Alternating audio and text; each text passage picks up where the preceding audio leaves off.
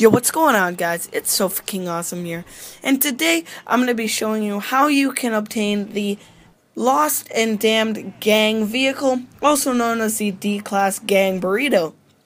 Now, before the video starts, please make sure to like the video and subscribe for more of the best Grand Theft Auto 5 content. Now, you're going to want to start off by going to the location of the gang attack where I am right now. And as you can see, the truck will not spawn there normally when you're not in the gang attack, but once you get in it, you're just going to want to finish the gang attack, and then I will talk to you guys once I'm done doing it. I'm just going to play some music, and I'll see you guys later.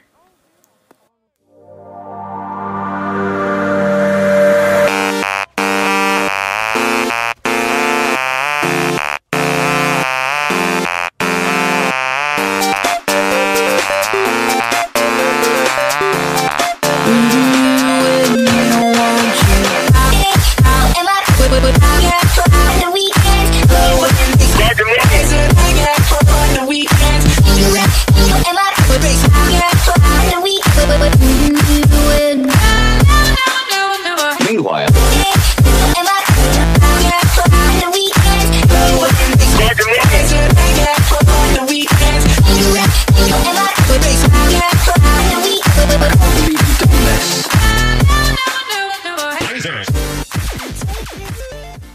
Alright, so now that you are done the gang attack, you're just going to want to run back to where you saw the gang vehicle, and you will be able to get in it, and it is a really cool vehicle. It looks super cool with all the gang decals on it. You know, it has their logo on the side of it. It has bullet marks in it. It has sirens that don't turn on, but whatever. And it has cool looking red rims and and actually a spoiler on it, but it's kind of hard to see. And yeah, so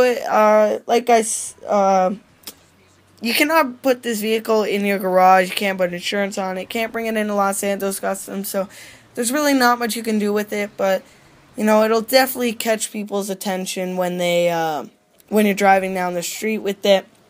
You can drive it around all I want. I was driving around with it, and I went off of a jump, and I did explode, but you know, anyway, if you did enjoy the video and it did help you, please make sure to give this video a like and subscribe while you're here. You can go check out my giveaway. I'll leave that video link in the description if you want to go enter. And I hope you guys have a wonderful rest of the day, and I will talk to you guys in the next video. Bye-bye.